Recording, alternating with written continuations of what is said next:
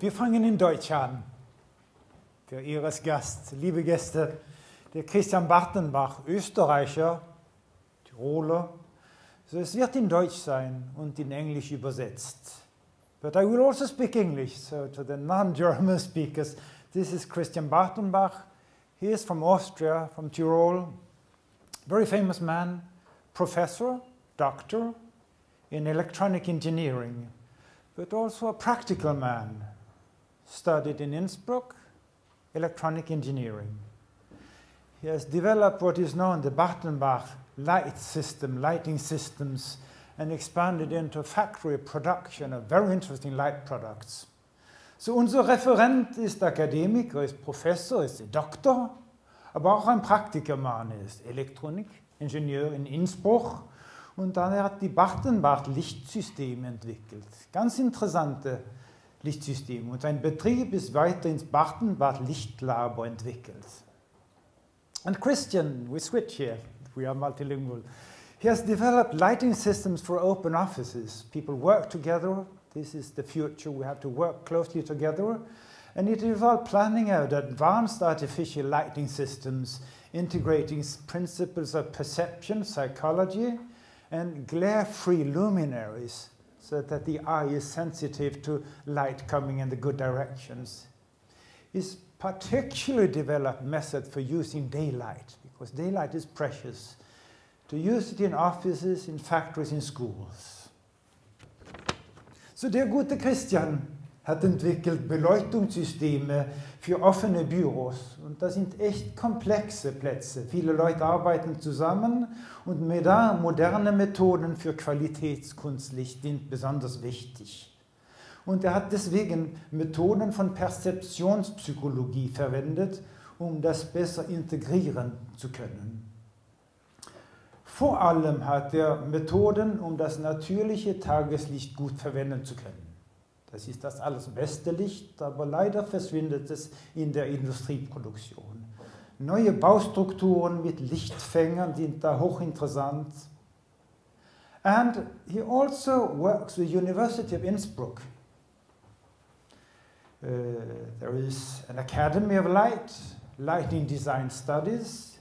You can have interdisciplinary education in creative lighting design, seminars, workshops, laboratories, to give a full understanding.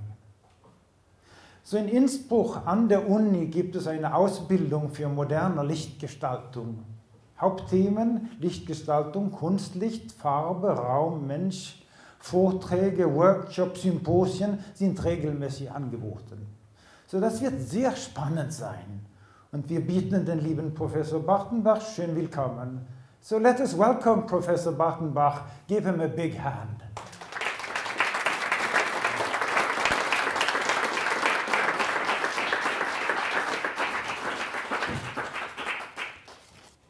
Das Thema wäre ja Licht und Gesundheit.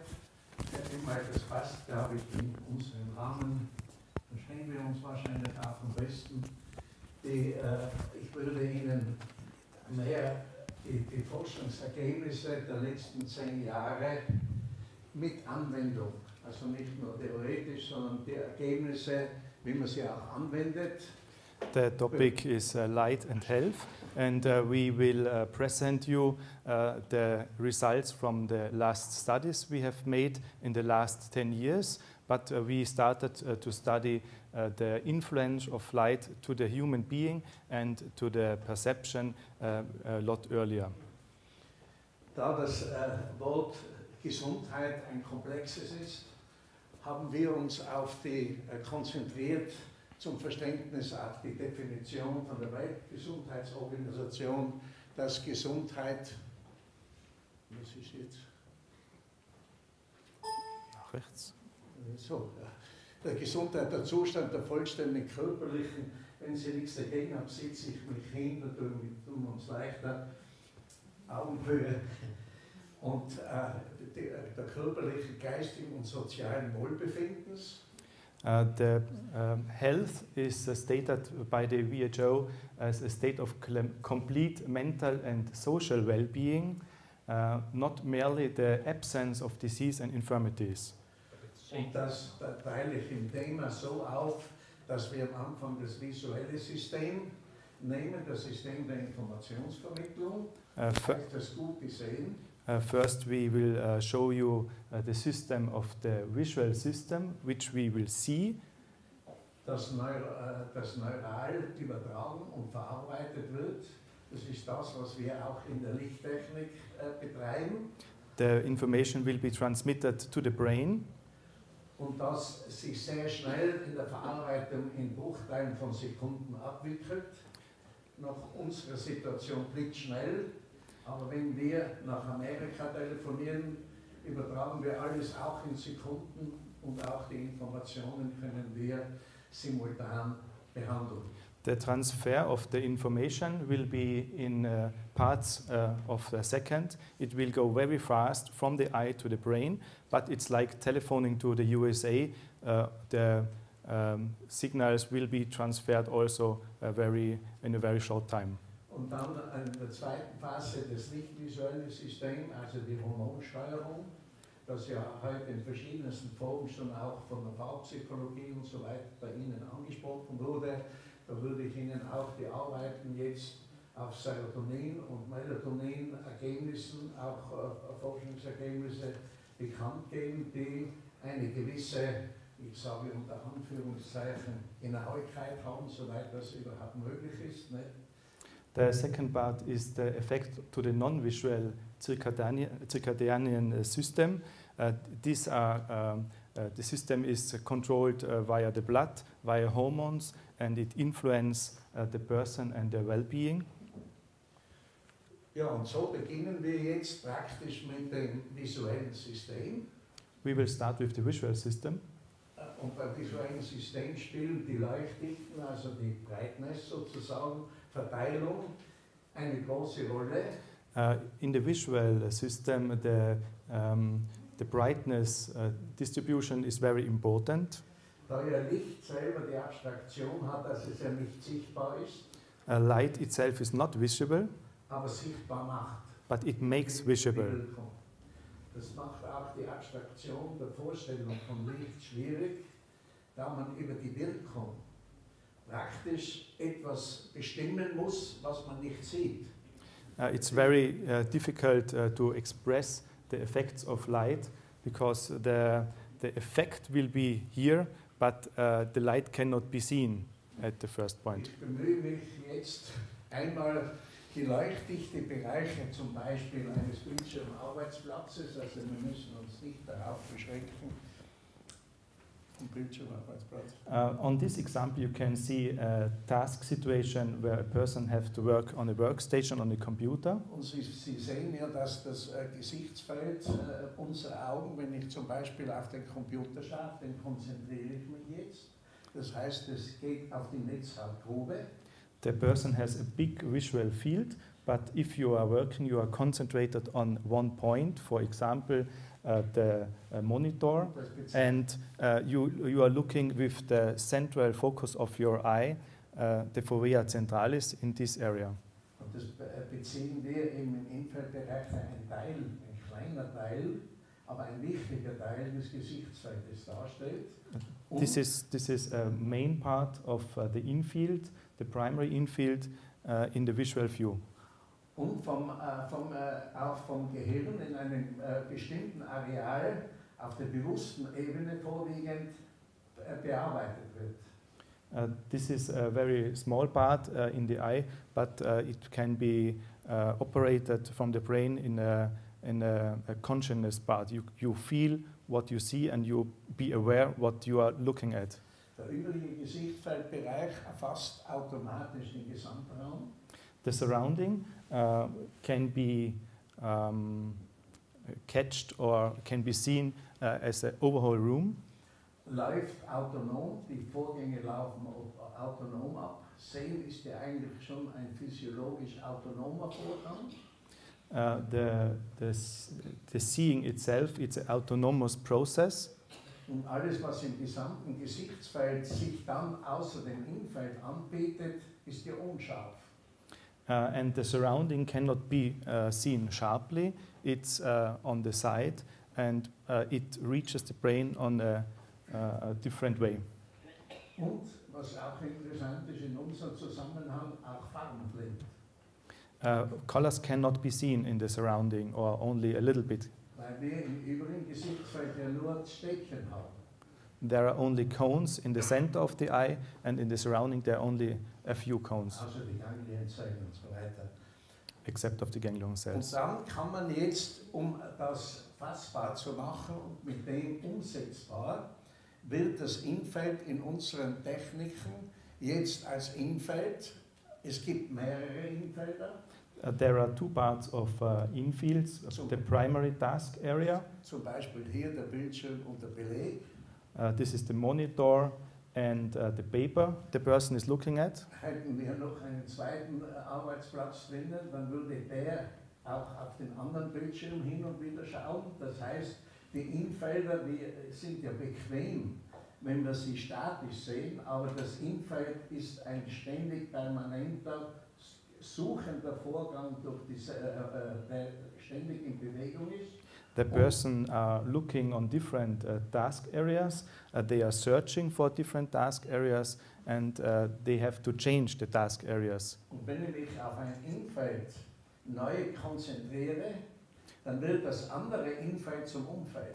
And if you put the concentration on another infield, another task area, the surrounding, the other part will be surrounding. So it will be first the primary infield, and then the other one will be the primary infield, and the other one will be the surrounding. Und da der Vorgang ein dynamischer ist, sind es dann Bereiche. It's a dynamic process, and we are calling it area. Also Infeld- und Umfeldbereiche. Task area and the surrounding area. Und die müssen in einem bestimmten Zusammenhang stehen. They have to be in a special relationship. Da ja das ganze System ein System der Informationsvermittlung ist. Licht ist ein Mittel, ein Medium der Informationsvermittlung.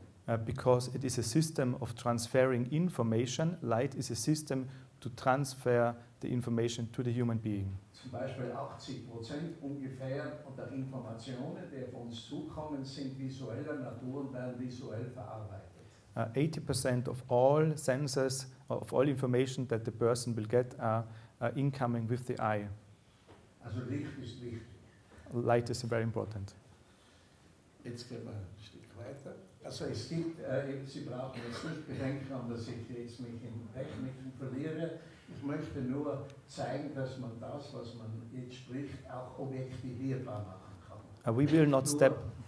Nicht nur andeuten, sondern man kann konkret arbeiten. We will not step too deep in all the diagrams. We want to show you how we work and how we operate with light. Das bilde ich mir zumindest ein. We hope to do that. Also wir haben hier das ist also eine Forschung, wir nennen das theoretische Leuchtdichte-Modell. Das hat den Zusammenhang des Infeldes. Das Infeldes haben wir besprochen. Das ist das, was ich fokussiere, auf das, was ich mich konzentriere, das mich informiert, im Wesentlichen bewusst informiert. This is the stabilized visual perception diagram. On the one axis, you can see the infield. This is what I'm looking at and the brightness of the infield. And the other axis is the surrounding. Ich lehne mich jetzt etwas aus dem Fenster und sage Ihnen auch, dass in der Fokussierung die Farberkennung weitgehend passiert.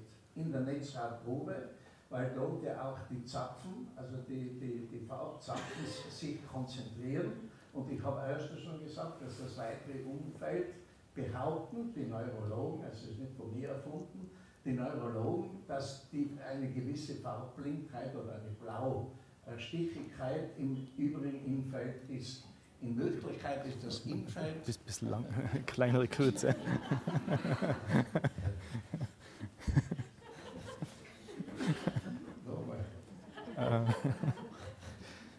In the central area of the eye, the fovea centralis, there we have the color-sensitive cells, the cones, and we are able to see colors with the cones only.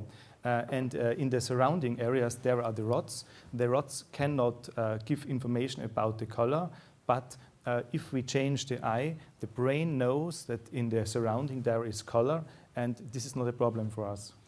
Auf der anderen Achse sehen Sie die Umgebungsleuchtdichte. Das ist das umgebende Gesichtsfeld, das ja viel größer ist wie das Innenfeld. On the left-hand side, you can see the intensity level of the surrounding, and this is a much more wider level than the central focus that we can look at.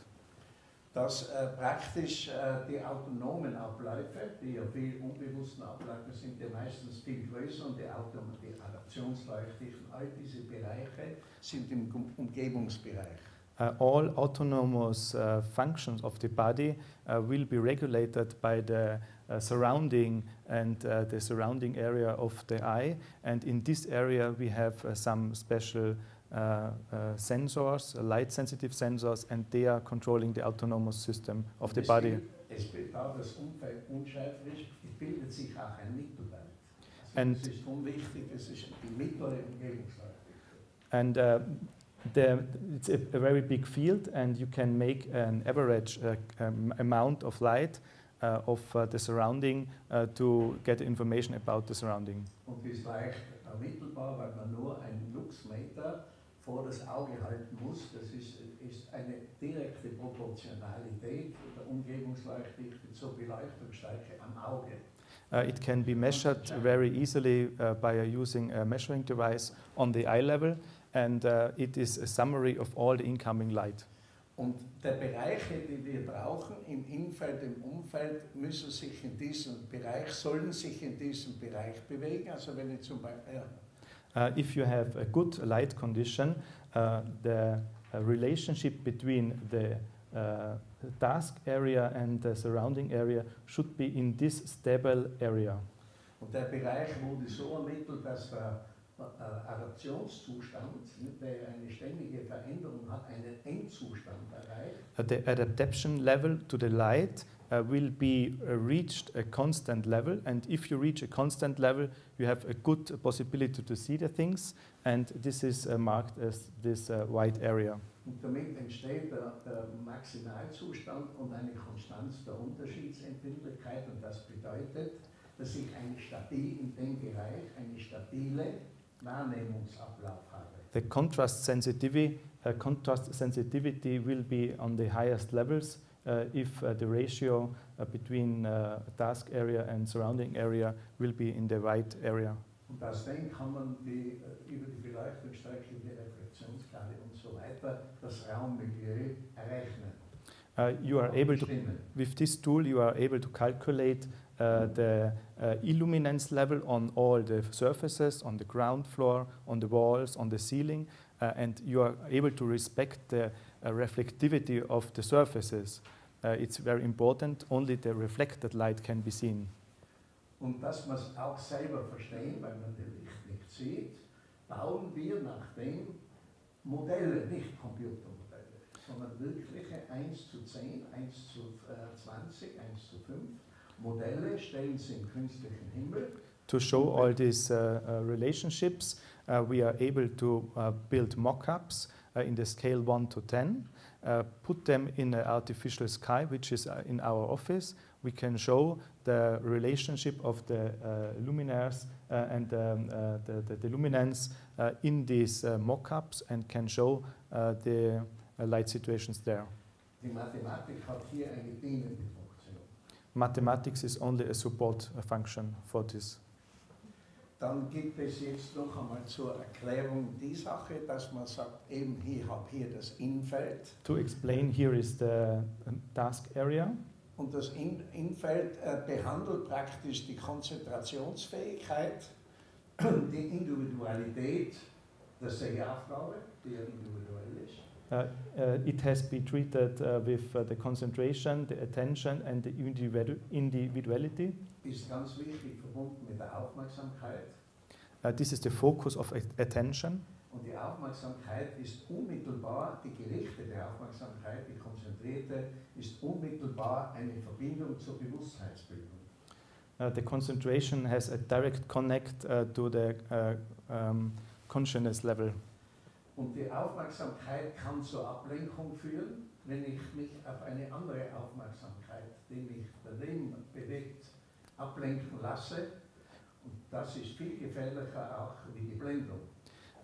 If there is a second task which is disturbing your attention, this is this has very much influence to the attention, and it increases more errors if you do a task, for example. Aus dem entsteht auch vor allem entsteht hier die also der Inhalt, die Leistungsinformation, Bewusstheitsbereich, und dann entsteht hier die Verbindung zum Umfeld, zur Umgebung, die Raumatmosphäre und auch die Entspannungsvorgänge bringt. Die entstehen nicht im Innenfeld, soweit sich das nennen lässt, sondern die bestehen im Umgebungsbereich. The relationship between the task area and the surrounding area also has an impact to the motivation of the person. So if you want to create a good solution, a good light solution, you have to respect the task area and the surrounding area for the motivation. Man sieht zum Beispiel, wie man das in einem Raum, das ist ganz ein banaler Büroraum, man sieht dann die Zuordnungen hier der Leuchtdichten. You can see the luminance levels. Man sieht die Infelder. Infelder ist hier, was sie hier hat, da habe ich schon gesagt, sie kann auch, wenn sie neugierig ist, zum Nachbarn hinüberschauen. Das ist ein zweites Infeld, über das zur Umgebung ist sie abgelenkt. The task area in this situation is here on the main monitor, but if she looks to the other monitor, she will be influenced, so the surrounding is also important for her work. Das ist alles Umgebung. This is the surrounding. Und eine besondere Bedeutung der Umgebung hat das Fenster, der Bezug nach außen. Es gibt ein eigenes, das heißt ein tertiäres Umfeld, das ist ein eigener Informationsbereich, der notwendig ist, aber auch gerne stört. This is the surrounding. A special part of the surrounding is the window. The window has a great impact to the person in the room. We call it the tertiaris surrounding, the third surrounding area. And it will give extra information about the outside weather situation and other information to the person. Du kannst schnell zurück, ich fange wieder von vorne an, ich wollte dir noch was zeigen. Just one moment. Sie sehen, dass das Umfeld, der stabile Bereich, immer die Innenfeld heller sein soll wie die Umgebung. On the diagram you can see here in this right area, the task area should be brighter than the surrounding. This is about 1 to 3. Das klingt locker und logisch, dass das Beleuchtete heller sein soll wie das Licht beleuchtet. It sounds logical that the things what we want to see should be brighter, more intensive light in this task area, but aber Sie finden jetzt in der Umgebung keinen Raum, wo das gemacht wird. But es ist there, immer das Fenster heller, but die Leuchten sind heller und nie das Innenfeld. Das sollte das heißen. But in real rooms, some of these situations are not as we want to have it. We have maybe bright ceilings, maybe we have a window with a lot of light. Outside the window you can see the sky, and the main attraction is not focused on the task area. Und auch die Ablenkungen, wenn ich mehrere Innenfelder zum Beispiel habe, wenn sie mit dem spricht, dann schaut sie nicht auf den Bildschirm, sie wird in ihrem Arbeitsvorgang abgelenkt. Die Ablenkung ist an sich sehr schlimmer wie die Blendung. If she talks to another person, she looks to different illuminance levels, and this also can influence her work. Und darum ist es wichtig, das Licht selber, die Lichttechnik mit der Lichtgestaltung, das heißt mit der Gestaltung des Raumes abzustimmen. The lighting design has to respect the surrounding, the task area and the window. Das war nur ein Nebenkriegsschauplatz. Da sehen Sie jetzt, wenn ich vorgehe. This is one of our first studies. Eine IBM-Studie vor Jahren gemacht. With the company IBM. Wo man das sagt, was ist, wenn ich jetzt dieses stabile leuchtdichte Modell störe? Das ist ein psychologischer Test. And in this picture you can see the first test setting, you can see the person, and we want to change the luminance levels on different areas to see how their behavior and their reaction will be. Da sehen Sie die Fehlleistung, hier aufgetragen, die Fehlleistung soll klein sein. Here on the scale there is the error level. The error should be low. Das ist die Basic, also die Basis, das ist der beste Wert, in der sein sollte. This is the first situation, the best situation we want to reach. Und wenn ich zum Beispiel eine Reflexblendung habe wie da drinnen, sehen Sie, wie die Fehlleistung hochgeht. And if the light situation changes and here is a reflex glare on the screen, it has an influence and the number of errors will increase dramatically. Der Wert, die Schrift soll das hellste sein. The text should be the brightest. Der Beleg soll hell sein. The text board, the text board with the paper should be on the same level. Und alles Umgebung soll dunkel sein. And the best result you will get if the surrounding is darker. Das ist da der Fall. Nur, was falsch ist hier die Reflexblendung. Sie merken, wie das, also ohne der Reflexblendung wäre die Fehlleistung hier. The room is well balanced, and in this situation only this reflex glare will be added and immediately impact in the resulting error. An increase of error will be the result. 30 Versuchspersonen. We have Später bei den IBM-Räumen, die ungefähr in Deutschland 3000 Quadratmeter ausgemacht we have tested 30 persons, and later on wurden diese Versuche auch durch größere Versuche noch einmal überprüft und auch zum Teil bestätigt. we made a biggest test setting with a bigger amount of test persons at the IBM office.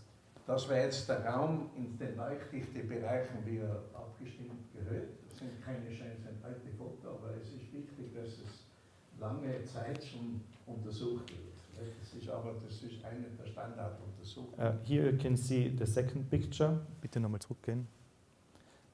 Here you can see the second picture with the low intensity in the surrounding, which can result in the best and lowest error levels.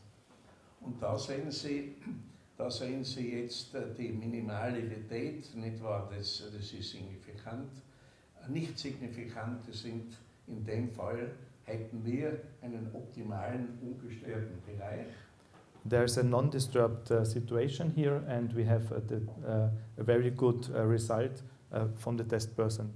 Und da sehen Sie da sehen Sie jetzt den Anhub, wenn die leuchten, zum Beispiel von vorher, von 120 auf 1700 Candela pro Quadratmeter. Wenn Sie Here you can see the second test setting.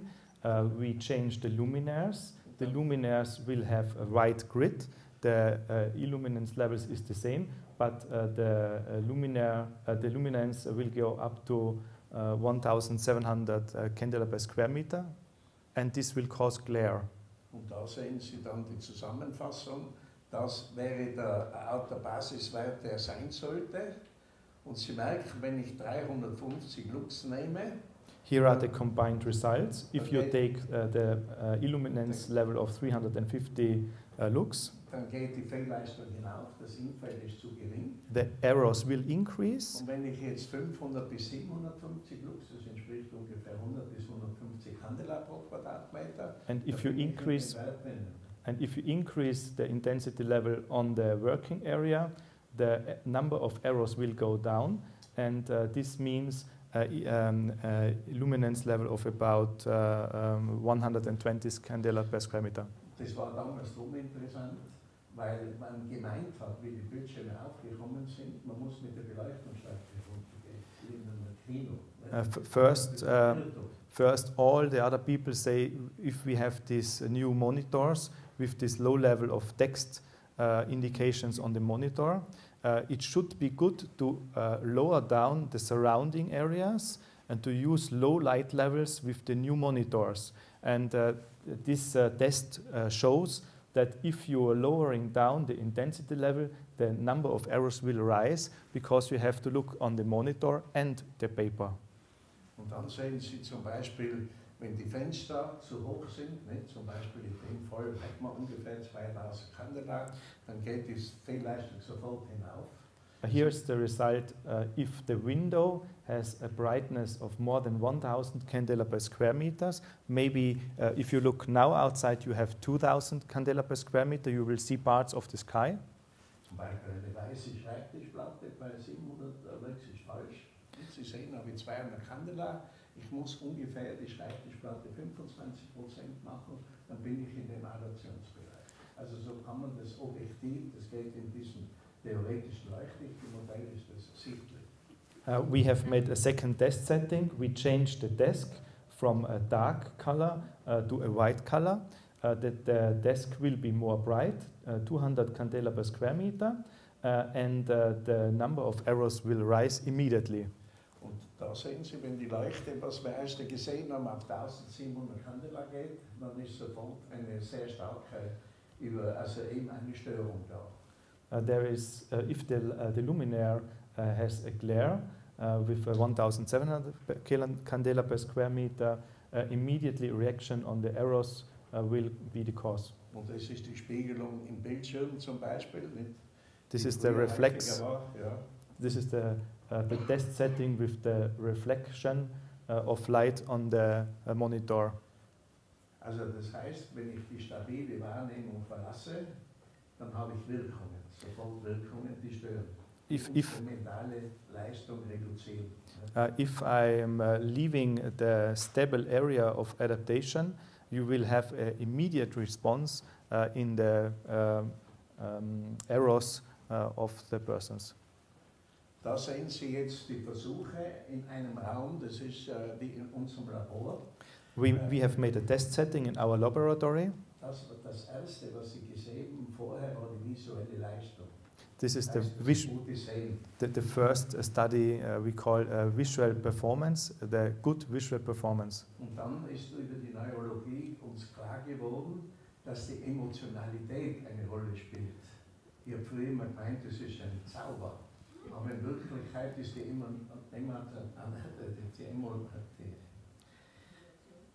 Emotionalität eine Schweißbildung, ein Stress. Und wenn ich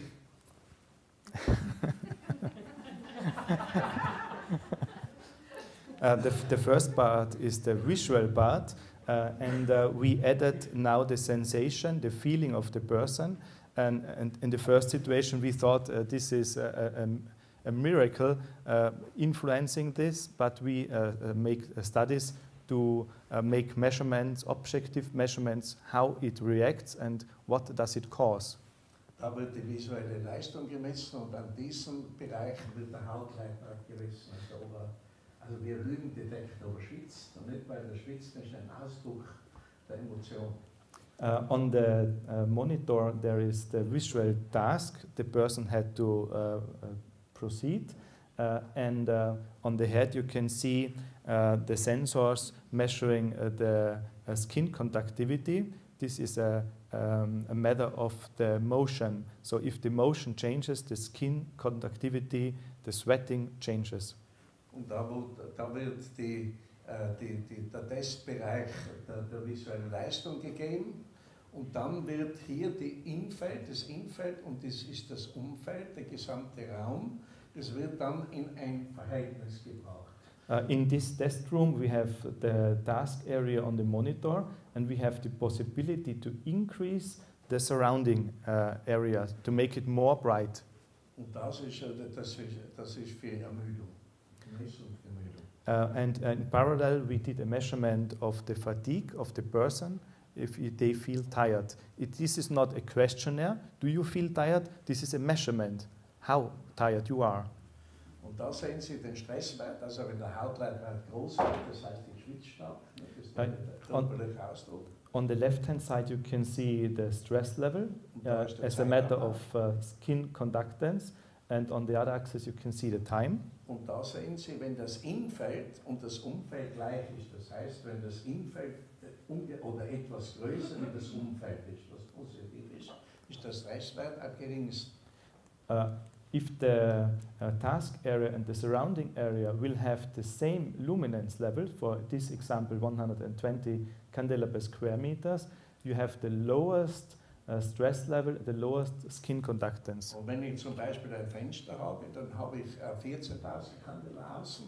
If you add a window, you have luminance levels up to 14,000. Und ich habe unmittelbar am Schreibtisch, dann sind wir bei einem Büro 800 oder 1500 Candela pro Quadratmeter. Und dann ist das 10-mal heller als wie das Innenfeld. Und da sehen Sie sofort einen radikalen Anstieg der Stresswerte. So in the red line you can see a desk room setting with a window. The window has a higher luminance levels up to 14,000 candela per square meter, and 1/10 of it will be on the desk, but the stress level and the skin conductance level will be high in this condition. Das sind immer in der Versuchszeit 30 Versuchspersonen, die da teilnehmen. Das ist ziemlich viel Arbeit. Das ist schon 2-3 Monate. In every test setting we tested 30 test person, and the test runs about more than 3 months. Und wir haben in unser Labor haben wir drei ausgewachsene Psychologen, also die diese Messungen durchführen mit Wissen, immer aber im Zusammenhang mit Leuten der Anwendung. In our laboratory, we operate with 3 psychological educated persons, and they are operating with our design team of the light to make these tests. Dann sehen Sie zum Beispiel in der Realität, wenn ich heute ein offenes Fenster habe. On the middle, you can see a real situation with an open window. Solche gibt es ja Millionen. You have millions of that. Ja. Und da sehen Sie, das ist Nummer 2, Sie sehen, die visuelle Leistung ist hier am geringsten. The correct reaction, the visual performance is the lowest compared to the other situations. Trotz dass ich 1000 Lux habe, eine Fensternähe. The Blendung ist das Problem. The illuminance level in the near of the window will rise up to 1000 lux. This should be good, but you have a distortion of the bright level, and the ratio is not okay. Da habe ich jetzt nur mal ein Zehntel des Lichtes. Ich lasse hier eine Jalousie runter. On the right-hand side, you can see a room where you use a blend screen. Fast kein Licht mehr. The light level will go down. Und dann geht, wie Sie sehen, die Leistung ist etwas besser wie beim anderen Fenster, trotz dass ich ganz geringe Helligkeit habe, weil es nicht blendet. The visual performance will rise up here to this level because the glare will be reduced. Und der dritte Fall ist, wenn ich ein Büro mache mit Jalousien, die Licht umlenken. On the left-hand side, you can see a room where we use blind shades with a reflection surface, with aluminium reflection surface. Und die ungefähr 500 Lux haben, also weniger eigentlich wie das, aber immer viel mehr wie das und keine Blendung. Und Sie merken, die visuelle Leistung ist mit Abstand am größten. The luminance level on the desk is about 500 lux. It's lower than on this situation, but you don't have glare, and this gives the persons the possibility to perform better, and we have a better performance. Also, dass Sie sehen, wie sensibel ein Tages- und auch beim Kunstlicht wir von diesen Umgebungsfaktoren abgehen. This shows how sensitive we are reacting to changes of light in the surrounding, and we are sensitive to the level of light. Da sehen Sie 3 Räume, Warmton, Farbtemperatur 3000 Grad Kelvin, da sehen Sie weiße Leuchtstofflampen und da sehen Sie Tageslichtlampen, also hohe Farbtemperaturen. Here you can see pictures of another study we have made in our office. On the left-hand side, we change the color of the fluorescent tubes in warm white, 3000 Kelvin. The second situation, we tested a neutral white color with 4000 Kelvin. On the right-hand side, you can see a daylight color from the fluorescent lamps with 6000 Kelvin. We want to compare what is going on. Und wir haben immer die gleiche Luxzahl bei allen Rahmen und die gleichen Leuchtdichte-Verteilung. We use the same intensity level and the same light distribution on the wall, on the task area, and the same setting of the tests. Da waren auch sehr viele Versuchspersonen, wir haben das darum so genau gemessen, schon weil es uns auch interessiert, aber es war damals die DIN heraus, in der DIN war, dass der Warmton, bei Bildschirm hat man gesagt, Warmton soll man verwenden. We have made a lot of test persons in these tests. The German industry norm said warm colors should be used, but we want to measure what does it mean. Und ich habe das mit dem Professor Kochmann, das war damals der Professor in Berlin für Licht, wir waren befreundet und ich wollte ihm nachweisen, dass das nicht stimmt. Und zwar nicht, um es nicht stimmen zu machen, sondern weil ich es nicht geglaubt habe.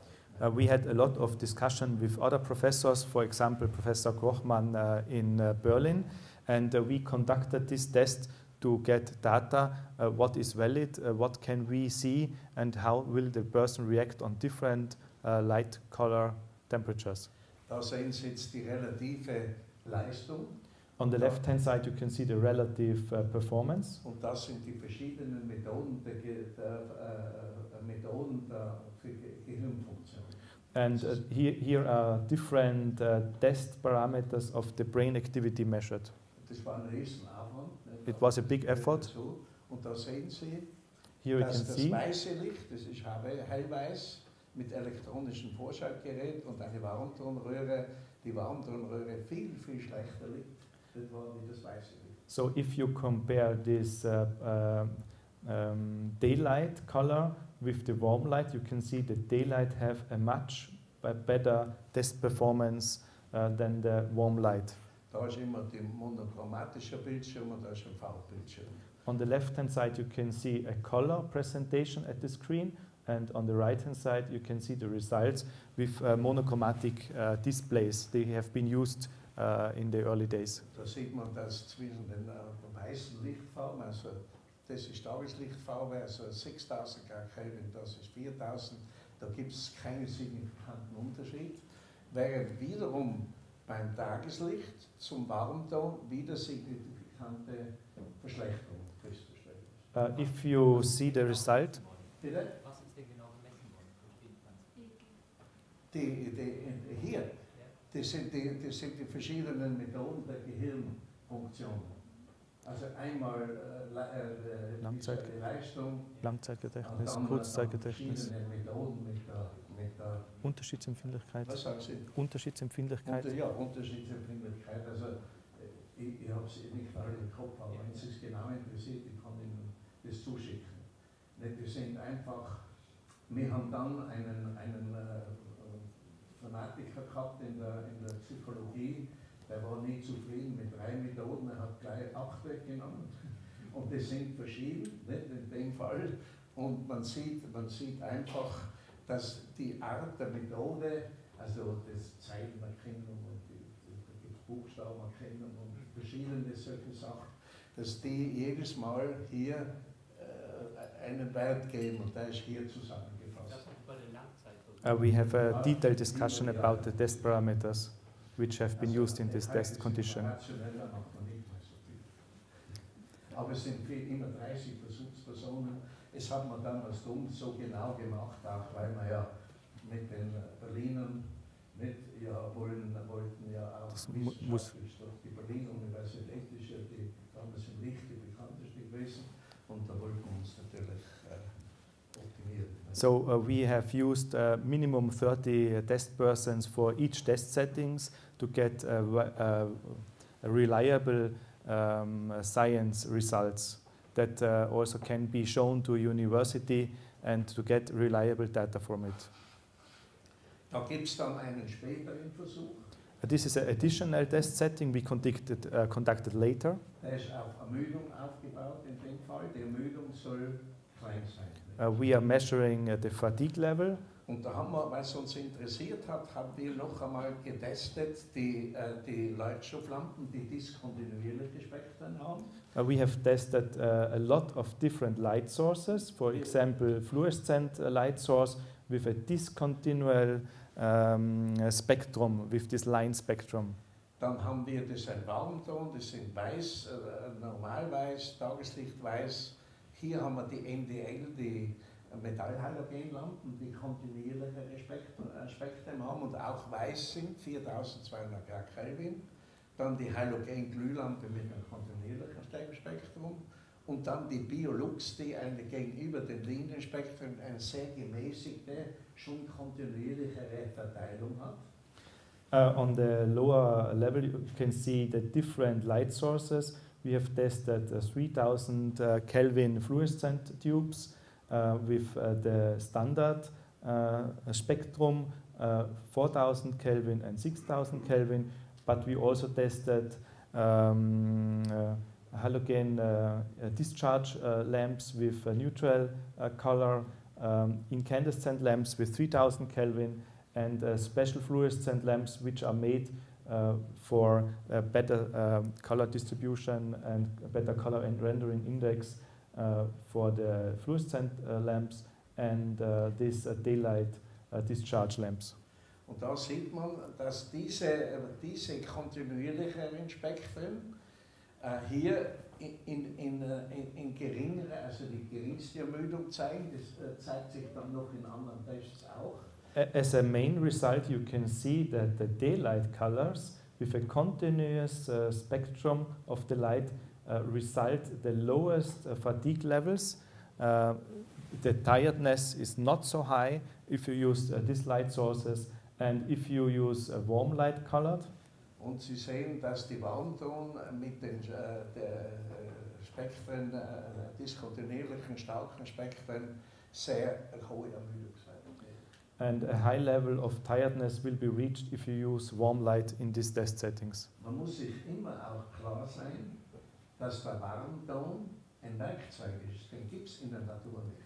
You have to be aware that warm light color is a tool from the human being. The nature does not provide warm colored light. Es gibt ja nur den Tag und die Nacht. There's only day and night. Und in der Nacht soll man schlafen. And in the night it should be good to sleep.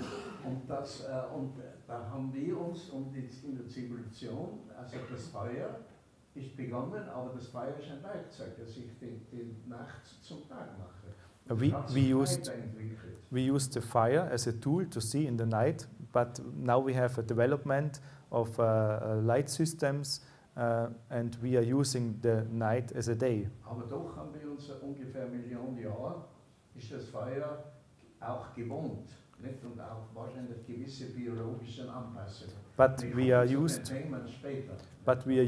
to have the fire in the night, and we will have some results about this light source in the night in later studies, which we will show you. Ich wollte Sie nur wach machen, weil wir später das Thema noch einmal haben. We will show it to you later.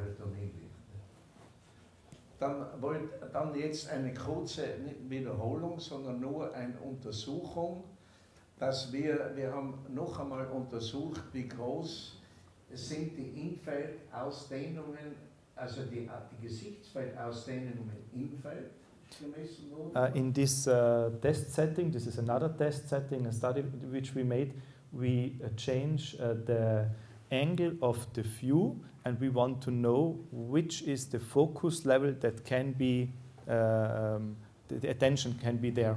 Die Dehnung sagt jetzt 10 Grad, aber das stimmt insofern nicht. Wir haben von ungefähr 1 Grad bis 24 Grad. The dean said 5 degrees should be taken, but we measured that from 5 to 24 degrees. Kann sich das Innenfeld ausdehnen? The task area can be up to 24 degrees. Das ist interessanterweise ist das vor 40 Jahren auch schon einmal gefunden worden. They made a study and 40 years ago they found the same result. Man hat früher auch schon gedacht. So they made well done studies in the early days also.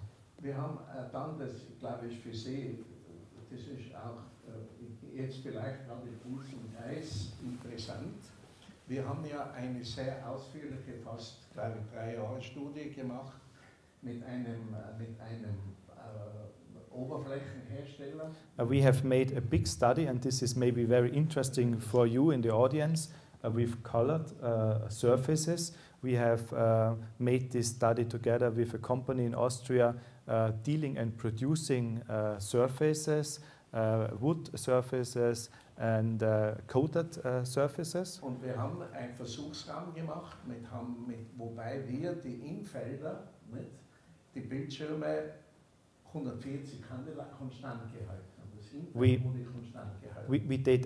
We made a test setting room in our office, and the task area which has been presented on the monitor is always the same intensity level. Und die Umgebung haben wir 25, 70 und 75 und 250 Candela pro Quadratmeter variiert.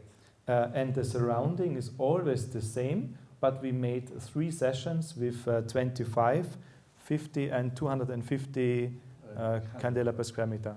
Wir haben 16 Räume getestet. We tested up to 16 test rooms with different surfaces.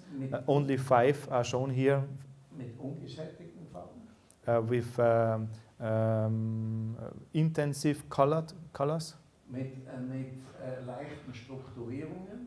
With structures on the surface. Mit starken Strukturierungen. With intensive structures on the surface. Mit ungesättigten Farben. And with thank you very much. Unsaturated colors. Und jetzt ist vielleicht nur zum Verständnis wichtig, wenn der hier sitzt, dann bekommt er also entscheidend ist der Farbort, den er bekommt. The important part, if the person sits on the position, the incoming color coordinates are important. Ist nicht der Farbort der Lichtquelle. This is not the color of the light source. This is the color of the surface. Ja, sondern die Reflexion, das Lichtspektrum der Lichtquelle wird ja durch die Mehrfachreflexion im Raum reflektiert. The light will go on the surface and modulated on the surface. Auge gemessen. And the measured color coordinates are measured at the eye. Und das ist nur zum Verständnis. Das ist ein großer Irrtum, der heute oft gemacht wird, auch wo die Lichttechniker auch hineinfallen auf diese Sache, dass sie immer die Farbtemperatur der Lichtquelle behaupten, das ist die Farbtemperatur des Raumes. In other studies, big mistake can be taken or can be made if they think they take a 4000 Kelvin light source and the room has 4000 Kelvin. This is not true. The surface of the room has a big influence with the reflection of the light, and the incoming light on the person, which can be measured, is the important part. Und da kommt Folgendes heraus. Here you can see the results. Da haben wir einmal jetzt die Unterschiedsempfindlichkeit, das heißt die visuelle Leistung. On the left-hand side you can see the contrast sensitivity. Ich habe es jetzt einmal bezogen auf die 4 Frauen, weil sonst braucht man einen Vortrag alleine für das. Nicht? Das ist eine Menge Erkenntnisse. We will show you this white room and these 4 colors. Wir haben als Referenzraum den weißen Raum genommen. Our basic reference will be the white room. Und wir haben den weißen Raum, da sieht man es, weißen Raum mit 4000 Grad Kelvin jetzt einmal. We started with the white room, 4000 Kelvin, and we got this result. Einmal die 25 Umgebungsleuchtdichte hier, einmal die 75 und einmal die 250. The blue result is the 25 candela per square meter. So we made another test run with 75. This is the round circle. And we made another test run with 250 candela per square meter. This is the dark circle. The result is the dark circle. Und das heißt, es ist interessant, bei Weiß ändert sich nichts. Das ist nämlich interessant, Weiß nimmt eine ganz interessante Stellung ein. If you use a white surface, there is no change of the contrast sensitivity. It means that white has a special color. Und jetzt sehen Sie das Interessante, wenn ich jetzt statt Weiß bei gleichem Licht, if you have the same light source, Bei 25 Candela Umgebungsleuchtdichte geht die visuelle Leistung aufs Doppelte hinauf. So if you change the surface material to a cherry wood, for example, and you have the same intensity level than white, the contrast sensitivity will raise up to 60. This is the double of the performance. Und in dem Moment, wo ich die Umgebung heller mache, sinkt diese Leistung herunter. And if the surrounding will be brighter, Und wenn ich 250 nehme, bin ich gleich wie beim Weißen. and if you're taking the 75, the contrast sensitivity will go down. And if you take 250, the performance level will go down additionally. Das ist jetzt eine andere Struktur. Auch eine leichte Struktur, die hat eine ähnliche Tendenz. Und jetzt kommt, was für Sie ja interessant ist, ein ganz extremes Rot. The second color have maybe the same trend, but very interesting is this very satisfied red signal colored surface. Und diese starke Rotfarbe bewirkt eigentlich, ich komme in die Nähe des Weiß. The results are nearly the same that like the white room. Und jetzt habe ich Violett eine höhere Farbtemperatur. Violett hat die Rot hat eine niedere Farbtemperatur, wieder warum dann? Red results lower color temperature, and the fourth surface is this aubergine colored, and this has a lower color temperature. Und da geht die visuelle Leistung herunter. And the visual performance is lower with these surfaces on the wall. Ich möchte dazu sagen, ungesättigte Farben, ich habe es jetzt noch nicht drinnen, aber ich kann es Ihnen sagen, die ungesättigten Farben liegen besser wie die gesättigten. Unsatisfied colored will cause a better result in the performance. As Am besten liegen leichte Strukturen. soft structures will cause the best results. Starke Strukturen liegen auch schlechter. Intensive structures cause a more bad result. Also ich möchte Ihnen sagen, für die Glaubhaftigkeit, das war ein Riesenaufwand. Das ist ein 3-4 Jahre langes Forschungsprojekt von der FFG mit einer großen Industrie, auch mit Kontrollmessungen. Also man soll nicht sagen, das ist richtig, weil die Wahrheit gibt es ja nicht. Aber nach dem jetzigen wirklichen Verfahren, die es gibt, es sind eine Reihe von Gehirnfunktionen auch mitgemessen worden. Also es ist eher übertrieben worden mit den Messungen, mit den Genauigkeiten, wie das oft ist, als wie untertrieben. This was a very big effort to conduct this study with all these different materials, surfaces, test persons. We operated this study 3 years. This study was founded by the FFG Austria, and we made a lot of additional measurements, and we will show you the measurements which make a difference, a result of this study. Wenn Sie so eine Forschungsarbeit wollen, if you're interested in the results of the study, please contact us and we can send the study results to you. Also das ist sehr ausführlich, wenn das ist hier jetzt noch gebraucht, weil es interessant ist, glaube ich. Wir sind mit dem, ich komme dann wieder mit dem kurz. The results and the text of the results are very compressed here on the presentation. We made a textbook of the study which is much more detailed. Weil wir haben noch Messungen gemacht bei Herzfrequenzvariabilität. We also made measurements of the heart rate variability, which we'll show later. Ich rede immer weiter, das war jetzt falsch. Jetzt kommen wir nur noch, wir sind immer noch bei der visuellen Leistung. This is all about visual performance Visuelles System. Of the visual system. Praktische Anlagen, Sie sehen eine direkte blendungsfreie Beleuchtung, wo die Arbeitszone das Helle ist und die Umgebung tritt zurück. Here you can see a well-balanced situation in a project which we planned. You can see the luminaires, a total anti-glare system luminaire with low intensity levels, luminance levels on the ceiling. The task area is the brightest thing in the room. Wir liegen in der visuellen Stabilisierung der Wahrnehmung. We have a stabilized visual perception in these light conditions. Und dann vergleichen wir das mit einer indirekten Beleuchtung. Here you can see an example with Mit an einer Tischlampe. indirect light system. The light will go to the ceiling and there is an additional light fixture on the table. Und dann vergleichen wir das noch einmal mit einer auch Anleuchtung der Decke.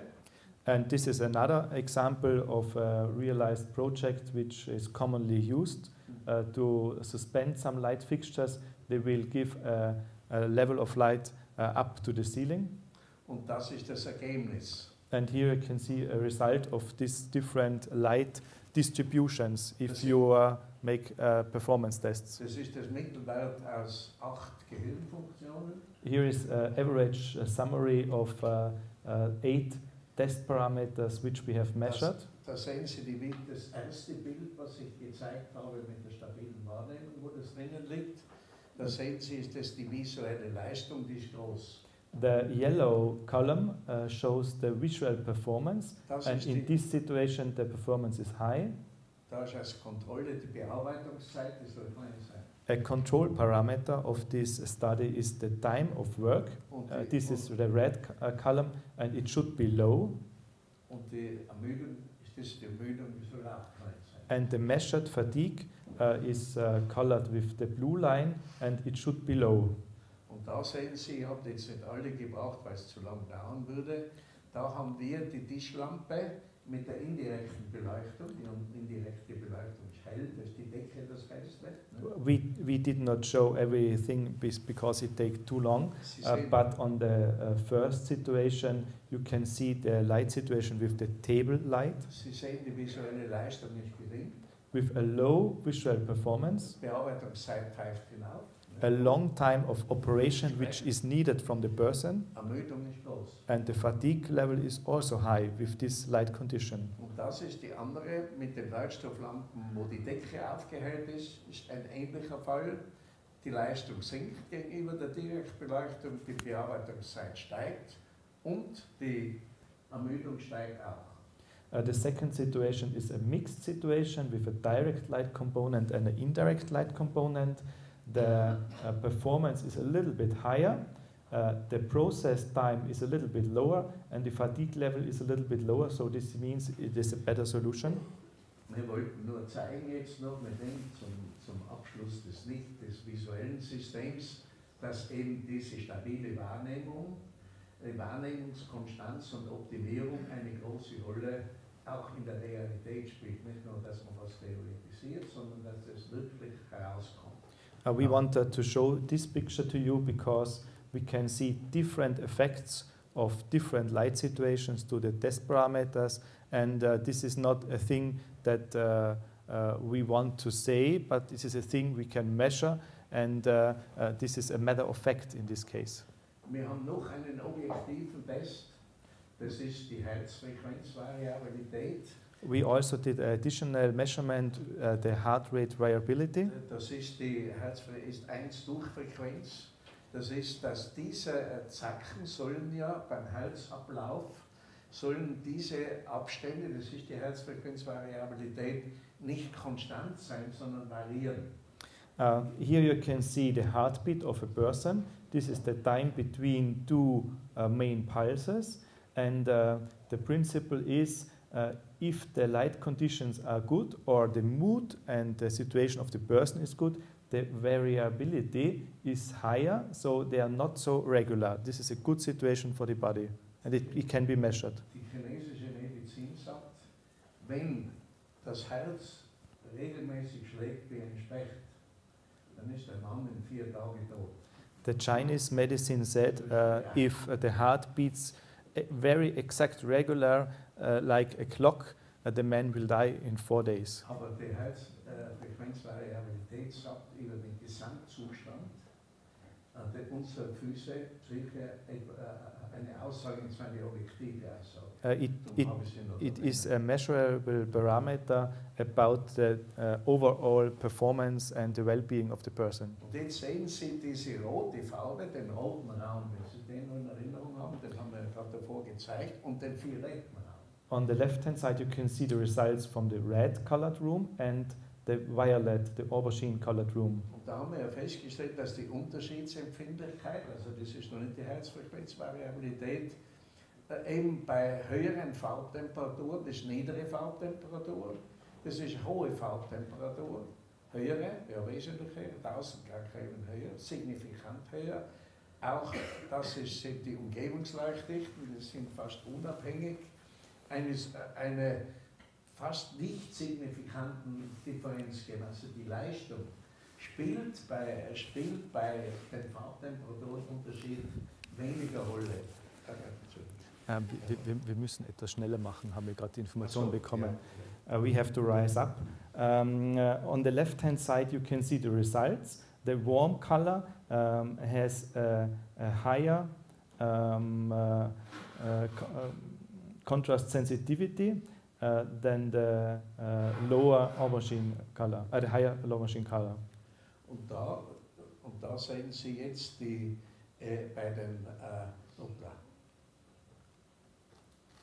da sehen Sie jetzt die Herzfrequenzvariabilität.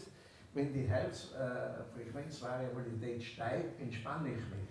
Es ist nicht ein schnelles 1 durch Frequenz. If the heart rate variability is higher, this is an indication of relaxation.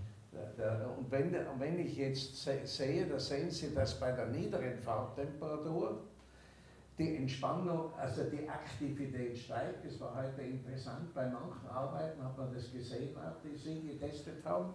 Während die höhere Farbtemperatur steigt die HRV. I make it short. You can see the difference in the heart rate variability in the tests. Also höhere Farbtemperatur. Ich habe es ein bisschen abgekürzt, wir müssen uns ein bisschen beeilen. Entschuldigung. Da sehen Sie es noch einmal, nicht? Da sehen Sie die mittlere Entspannung, höhere Farbtemperaturen, nicht diese Aubergine, das wie Sie es nennt, diese höhere Farbtemperatur steigt die Entspannung, aber es sinkt zum Beispiel gegenüber dem Rot die visuelle Leistung. On this diagram you can see the visual performance on the left-hand side and the relaxation level on the right-hand side. And you can see the aubergine-colored light situation leads to a relatively high relaxation but low performance. And here are the other surfaces. Und da sehen Sie den Anstieg auch gegenüber Weiß. Die Entspannung ist bei höherer Farbart wesentlich besser. Nicht rötlicheres Licht aktiviert und macht nervöser, aktiviert. Es muss nicht immer nervös sein, es aktiviert. Aber das höhere Farbart beruhigt. Higher color temperatures, our studies showed that higher color temperatures will lead to a relaxation, and lower color temperatures like red light will lead to an activation of the persons. Jetzt ist die Frage, wir haben lange gebraucht jetzt kommt eigentlich das lichtvisuelle System, haben wir dazu noch Zeit? Now we want to talk about the non-visual system. We would raise the question if we have time to present it. Unfortunately not. Leider nicht. Leider nicht. Ja.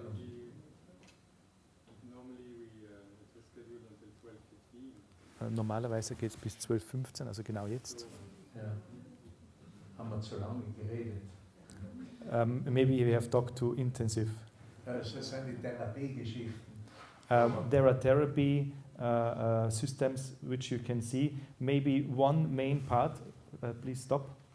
One main part, we made light therapy tests with universities, and we want to increase the visual field, so we want to have a bigger visual field and lower luminance level. This reduces the glare, and we also have impact on the light on the eye. We have impact on the person, so we have a light effect. Also wir haben nur vielleicht zusammenfassend As a summarized bei den Lichttherapien festgestellt, dass ja diese 5000 Lumenstunden beim weißen Licht we used in our studies 5000 lumen hours. Sich ja auf kleine Winkel bezieht. are usually used for small angles. Und wir haben festgestellt, wenn wir den Gesichtsfeld, das sind auch kleine Geräte, Usually they're using small devices. und wir haben festgestellt, wenn wir den Raumwinkel vergrößern, If we increase the field of view, benötigen wir nicht so viel Helligkeit the intensity level can be lowered down und stimulieren anders. and the stimulation is different. Also weil die Leute bei kleinen Geräten Kopfweh bekommen. There are effects of headache reported with small devices. Genau untersucht wurden und wir haben dann vergrößerte Elemente vorgeschlagen in der Größe. We developed light treatment devices with a bigger view. Und haben mit der Universität Innsbruck, mit der Psychiatrie beim Professor Hinterhuber einen 2-Jahrestest durchgeführt. We conducted a study with Professor Hinterhuber from the Innsbruck University. Und die haben um festzustellen, wann wird die Serotoninbildung, nicht? Wann kommt Serotonin, weil das Serotonin ist ein wichtiges Hormon. We measured the hormone serotonin with our university partners. Wann steigt das an? Die Leute haben eine Tryptophan-Diät bekommen. The test persons are well controlled and have been treated with a tryptophan diet, so the serotonin level will go down Da ist die Ding auf Null gegangen, to zero. Die Serotoninproduktion. Und dann chemically depression has been induced. Und dann wurde ihnen nach 5 Stunden after 5 hours, wurde Licht zugeführt. They got different light treatments. Und habe festgestellt, in dass man schon bei 270 Candela und bei 770, ich musste da 2700 und so weiter gehen, bekommt man dann schon den Serotoninanteil. We found that a lower light level of 270 candela per square meter, but a bigger view on all the sides of the eye will increase this step up of the serotonin. Weil unsere Zielsetzung ist, dass ich nicht muss, wenn ich in einen Bau hinein, unsere Bauten leiden auch durch die Vorschriften, dass wir ständig uns in einer Dämmerung befinden. Our goal is that we have the problem, common used buildings, they have the lack to have too less amount of daylight in it. Und da gibt es eine Untersuchung, da wir uns ja dass nur 4% der Menschen, zum Beispiel in San Diego, ich habe das untersucht, im Freien sind, die übrige Zeit sind sie in den Bauten. There has been conducted a study in San Diego, and the result was that only 4% of the time the human beings are in daylight, and 50% of this time they are in a car. So, die Leute depressiv. And depression is a big issue to the lack of light, to the lack of serotonin. Und dieser Serotonin, und wir sagen, wir müssen die Bauten so machen, das ist unser Ziel. Our goal is to propose architects to change the buildings. Dass der Bau therapiert, das Tageslicht. That the persons do not need a light therapy. The room, the houses, the buildings should make the situation better. That they have enough light. Und die 270 Candela bringe ich im Raum mit den Fenstern zusammen. And our study showed that 270 candela per square meter are sufficient to produce the serotonin, and we can reach 270 candela per square meter with daylight systems. Das ist das Ziel. This is our goal. Da sehen Sie dann Fenster, die sind offen. Nicht? Also da habe ich gewisse Öffnungen. Natürlich muss ich sie abstimmen, dass ich nicht Schwierigkeiten mit dem visuellen System bekomme. Ich brauche eine Synchronisierung. On this picture you can see the window. The window is a contact to the outside.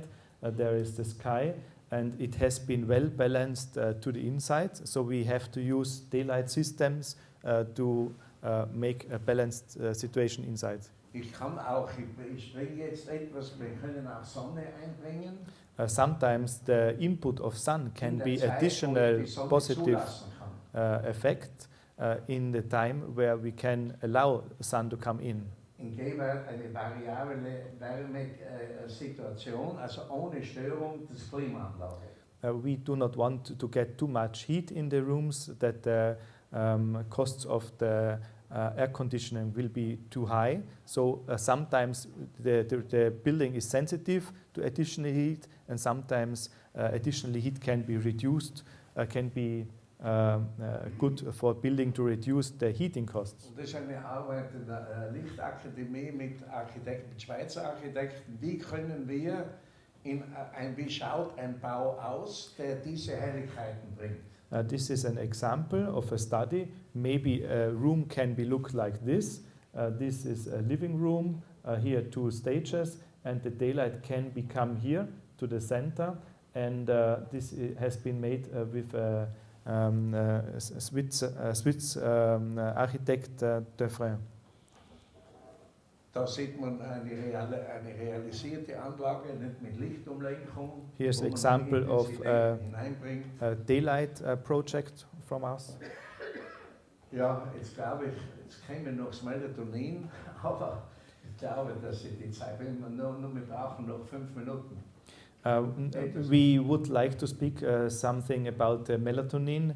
We would need 5 minutes more. Also, then people could ask questions separately, privately, and we could go directly after. Er schlägt vor, dass die Personen direkt uns fragen, dann individuell außerhalb von der Studie. Okay, in this situation, we would say thank you, and if you have additional questions, which do you want to ask us, please feel free and contact us.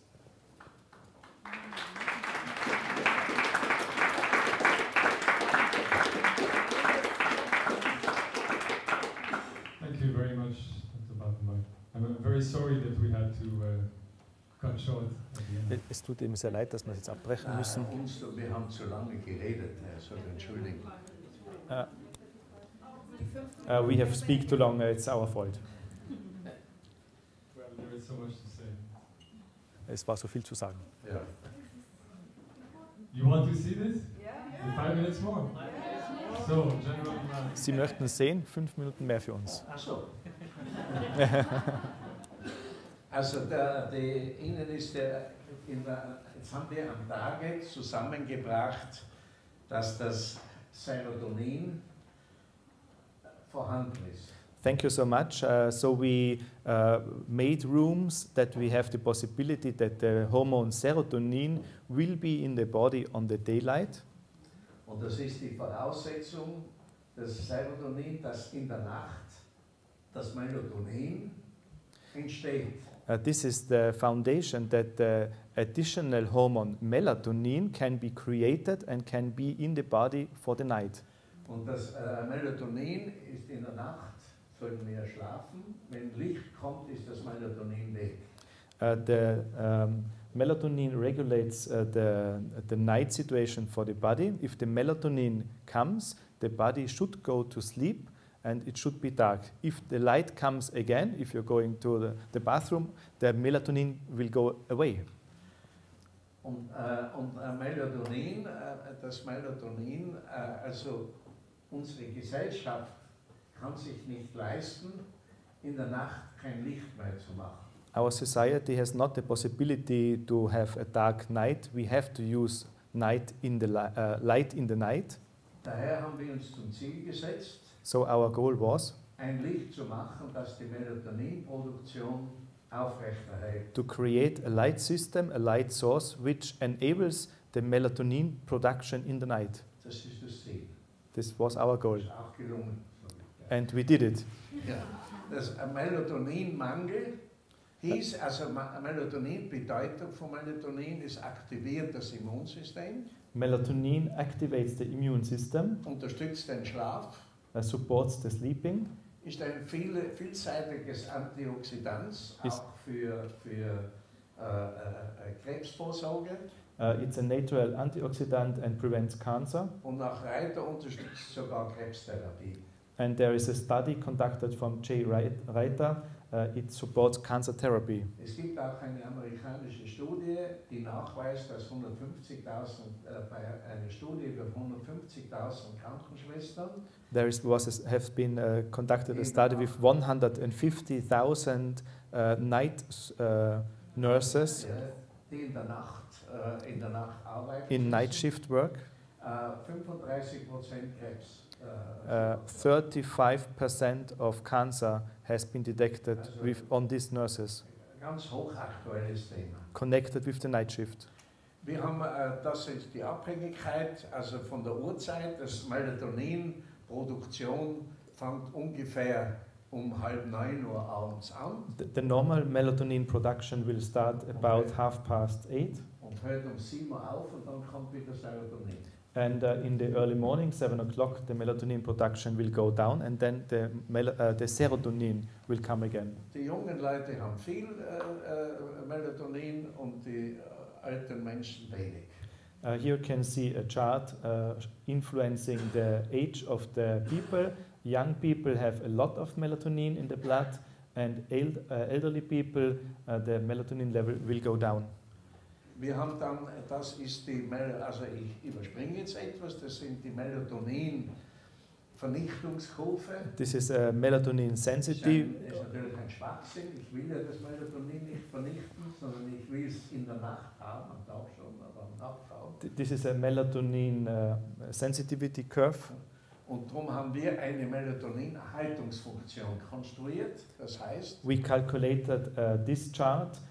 We wanted to make a conservation, so we created this melatonin conservation function. Das heißt, das Melatonin bleibt aufrecht, wenn ich mit den Spektralverläufen mich hier bewege. If you use light system with a spectral quality like this, then we have the possibility to keep the melatonin level alive in the night. Das, was ich erst schon gesagt habe, es entsteht nicht die Farbtemperatur jetzt, das was wir jetzt haben im Spektrum, das der Lichtquelle, sondern auch mit den Farben des Raumes. The light color coordinates is not a result of the light source itself. It's also influenced by the reflection and the color of the surfaces. Es kommt auf den Farbton am Auge an. The input on the eye is the important part. Da sieht man Spektren, das ist das Feuer, das funktioniert. Here you can see different light spectra, like the fire. Das ist eine Halogenglühlampe mit einem Filter, allein geht sie nicht. This is a incandescent lamp with an additional filter. Und das sind mögliche Mischungen mit LED. And there you can see different light mixtures with LED systems. Wir haben in einer Geburtenstation in Innsbruck, das ist auch eine 3-Jahresarbeit mit 200 Erstgebärenden, die Erstgebärenden leiden unter Depression. We made a big study in Innsbruck University at the neonatal unit. 200 person conducted this study, and they are all with the first child. Und wir haben einmal einen Raum gemacht, wie er normal beleuchtet wird, meistens Tageslicht unterbeleuchtet. We had 2 test rooms. One was the normal university hospital room with a little bit of daylight, usually too low daylight. Haben den mit Kunstlicht unterstützt am Tage, supported. Mit Helligkeit, dass Serotonin entsteht. We put additional light systems in this room to have a higher brightness at the day. Und in der Nacht haben wir einen Raum gemacht, der üblich war mit der Beleuchtung, mit der Krankenhausbeleuchtung in der Nacht. And in the night situation we had one room which was used by the university normally, and the second test room. Und daneben einen Raum, wo das Melatoninlicht war. Which we installed the special melatonin light with the special spectrum we calculated. Am Anfang große Enttäuschung, bei 3 Tagen war bei allen Räumen nichts. Da ist man draufgekommen, dass bei den Erstgebärenden die Hormone durcheinander sind durch die Geburt. The first result was the first 3 days there was no different on the different rooms because the body is in a very big change and the recreational time was different. Aber nach 3 Tagen after 3 days war das Melatoninlicht so, dass das Melatonin geblieben ist. In our test room, the melatonin has come again. Und im anderen Raum war es weg. And in the normal test room, the melatonin has come later or was not measurable. Das ist das Spektrum. Here is the spectra of the light system, of the light source which we Dann created. wurde noch ein zweiter Raum, ein anderen Forschungsarbeit, ein zweiter Raum gemacht. Here you can see a picture of an additional study, another study which we made for night shift work Mit 800 Lux. with 800 lux intensity. Einmal mit Melatoninlicht. One light with melatonin light spectrum. Ich denke, von 10 Uhr auf Nacht bis 6 Uhr früh. They started to be in our office at 10 o'clock in the evening and working through the night till the morning. Auch 20 Versuchspersonen. 20 selected persons, crossover design. Und dann wurde parallel ein Raum gemacht mit weißem Licht.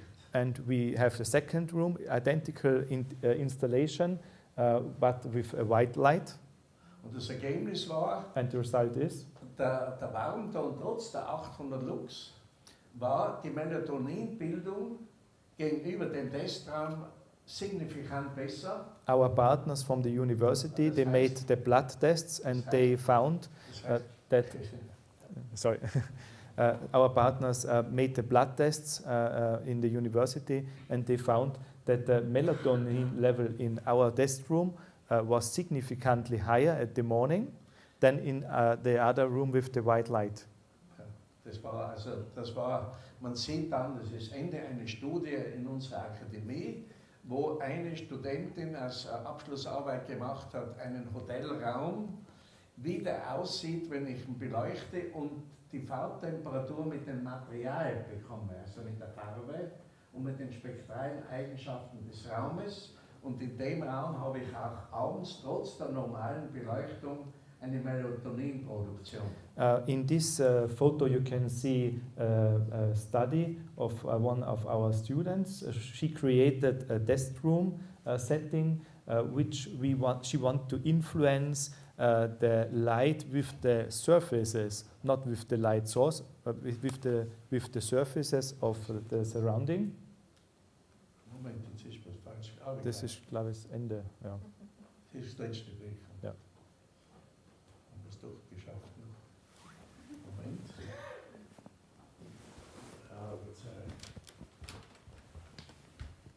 Darf ich kurz helfen? Ja, aber ich habe es gleich. Jetzt. Und das ist das Bild, wenn wir ein Melatoninlicht machen und der Raum hat also das Licht ist so, dass das Melatonin nicht verschwinden kann. In this picture you can see the light situation where the surfaces are modulating the light and the melatonin can stay alive in the body. Wir danken für die Aufmerksamkeit. We would like to say a warm thank to all.